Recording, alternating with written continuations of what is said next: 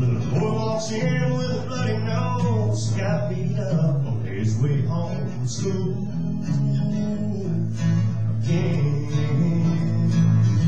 His dad caught him running out the back, tears in his eyes and a baseball bat. Ooh, revenge.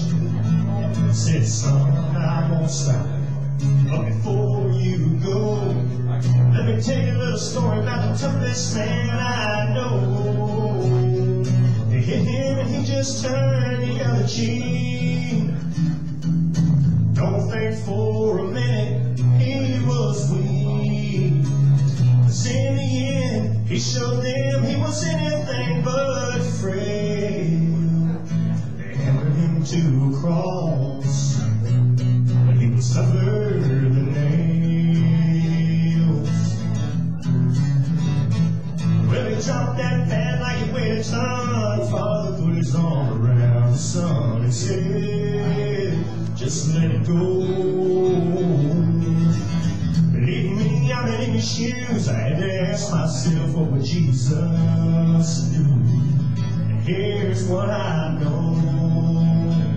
Whenever I'm in doubt, I look up what he said. It's all there in the book, in black and white and red. They hit him and he just turned the other cheek.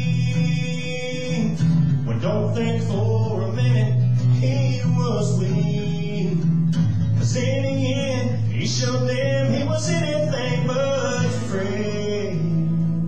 They hammered him to a cross, but he was tougher than nails. Yes, in the end he showed them he was anything but frail. They hammered him to a cross, he was tougher than nails, tougher than nails. Oh, oh.